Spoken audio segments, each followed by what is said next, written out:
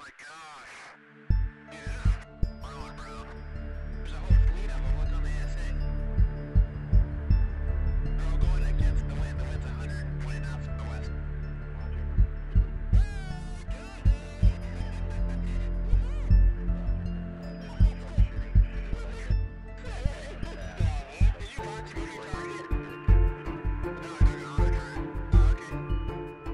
You know, obviously, whenever we're presented with information, we have to ask questions about the veracity of that information. What is the sort of chain of evidence of that information? How did it get to us? In my mind, the most likely explanation for these images, the footage that we saw, is some artifact in the detectors, so that it produces spurious images that are not real, that move in strange ways that we cannot really understand. But there is very little chance that these are extraterrestrial in origin. I think that there are many explanations for what you see in those videos that are far more mundane than the visitation of the Earth by extraterrestrial life. It could be some sort of atmospheric phenomena, perhaps some mylar balloon that's floating along the surface of the ocean. It could be an artifact of the instrument itself. I think the best approach is, again, it's Occam's razor. You know, what is the simplest explanation of this phenomenon? I think the very first thing that people look at is that this is an artifact of the detectors they have in these machines on the aircraft. Radars and all these systems tend to have ghost, they're called anyhow. It's sort of they're funny reflections and so on. This didn't look to me like it was a ghost, but the next thing is, of course, there's a natural phenomenon. There's some sort of people detect or seen things that are glints off the water and sunlight. It doesn't seem that that's the case here, because these things seem to be moving fairly quickly and did seem to maneuver. And then the next thing is, well, okay, this is something that was being tested either by us or somebody else. Then you start going to more exotic explanations that, maybe there's some funny physics phenomenon we don't understand, like ball lightning. And in fact, if that's the case, it may have been that the military decided to release it just to see what experts think. Now, I will say that there is another explanation that quite often, or not quite often, that sometimes to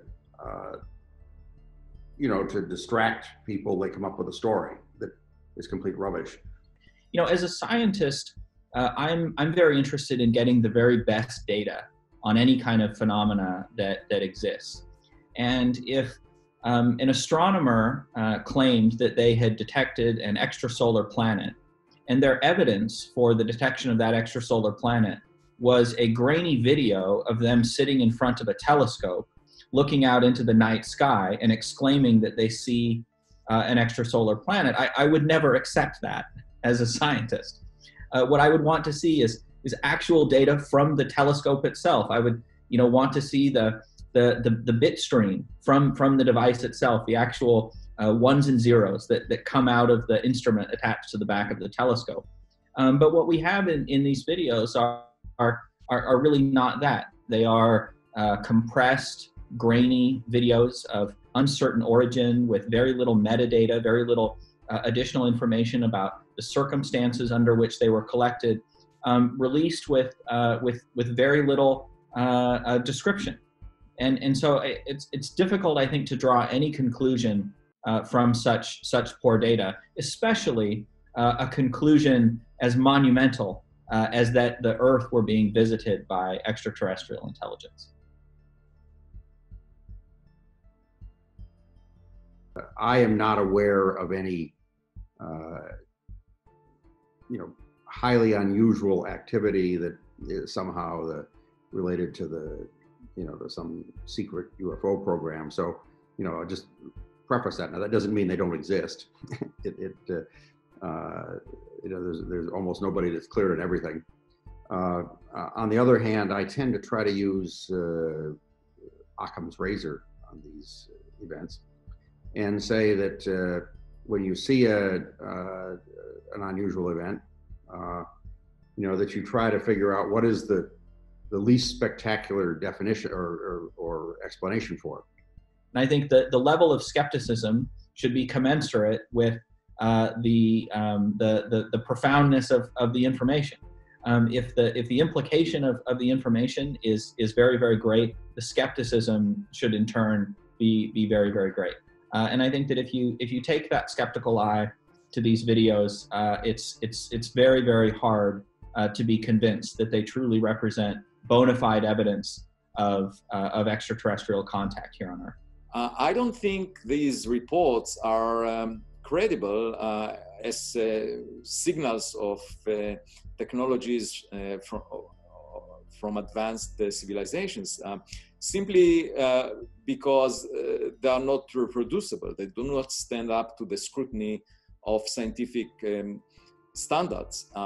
And in particular, there are always UFO reports that are on the margin of being detected with existing instruments, while the instruments themselves improve over time. I would not say it's never aliens, because eventually it will be. Science is based on experimentation, observation, looking for evidence, and one should not have a prejudice about the outcome before analyzing the data. I think probably the least likely thing is these are aliens visiting us. Although it's, I wouldn't say it's zero, but it's pretty close to zero. As part of the Breakthrough Initiative, we have the Breakthrough Listen program, and there have been thousands of scientists seriously looking for evidence of external civilization, and to date we found nothing that's at all well documented and highly unusual that would explain that. Now that doesn't mean we're not, it's not there, but these kind of things that they were fairly easy to track using our technology. So I would expect if there was a lot of activity like that that's going on somehow off this planet, we should have been able to see it.